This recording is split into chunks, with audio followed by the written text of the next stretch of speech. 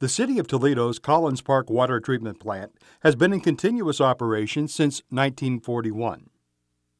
As a result of the 9/11/2001 terrorist attacks on the U.S., security measures at the water treatment plant have been heightened. A double-row fence with barbed wire and razor wire now surrounds the entire facility. The plant is closed to the public. This video provides a look at some of the major problems besetting this 72-year-old facility.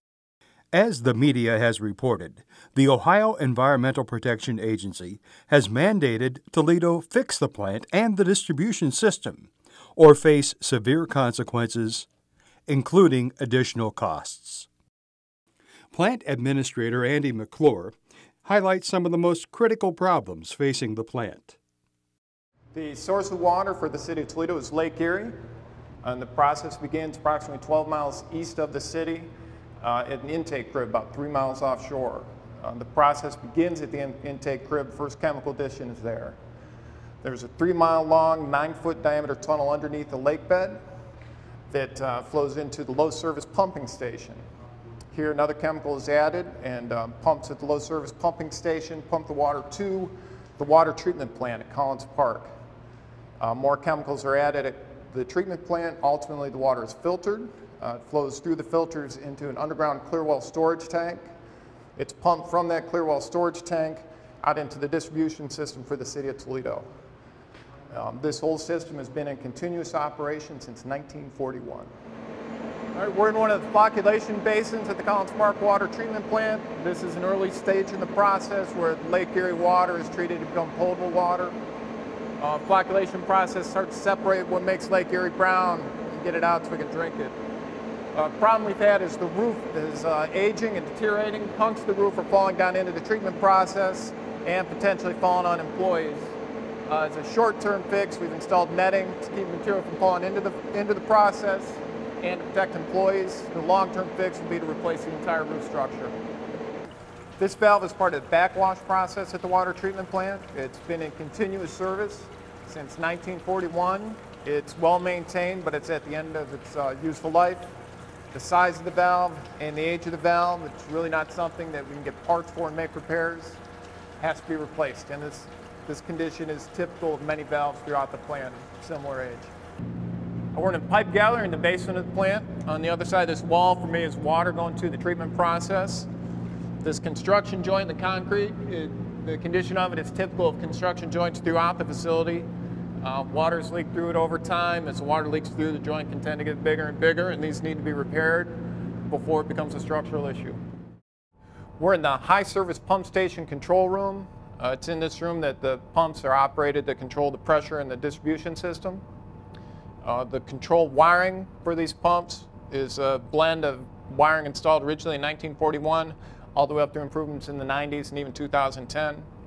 The whole system does need overhauled. A lot of the wiring is at the end of its useful life, as you can see by the condition of some of these wires and the age of the insulation on them. We're in the high service pumping station switchgear area. This is where power from the electric utility comes into the plant. It's distributed where needed throughout the facility. It was all constructed in 1941 and it's been in continuous service since then. The equipment can still be maintained and calibrated, but it is obsolete and needs modernized. For instance, this relay here was manufactured in 1936. This is a low service pumping station where water is pumped from the lake to the water treatment plant. Here we have a 70-year-old valve, been in continuous service since 1941. The valve, fittings, and piping are all original equipment from the 1940s and are in need of work. We're in the north well of the low service pumping station. Behind me is low service pump number 1. It's currently in service, pumping water from the lake to the water treatment plant. Low service pump number 1 is one of the more recent improvements out here. The variable speed drive for that pump was added in the late 80s and early 90s. The rest of the pumps are essentially as they were in 1941 except for routine maintenance.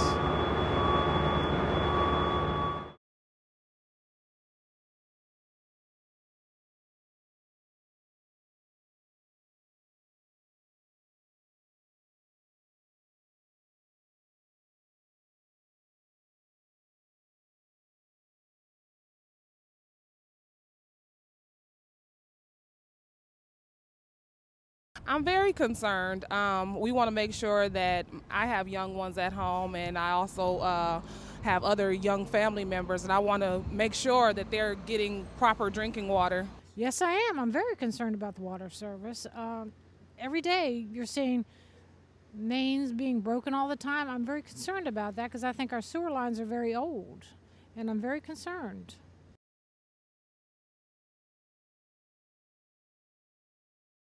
Oh, I'm definitely willing to pay a higher rate. I feel that in order to fix it, it needs to be paid for. We use it, so we're the ones who are supposed to be paying for it. Just like the streets that we drive on, we want them to be paved. We have to pay for that as well. We have to pay to live. That's the way of the world. If that means ensuring healthy water for my employees and my family, yeah, sure. Unfortunately, they have to increase the water rates. It's just an unfortunate thing. Everything has to go up, and I understand that. I mean, I'm a citizen. I don't want to pay it, but I'm going to have to, and that's okay. I don't mind paying it. I'd rather have clean water.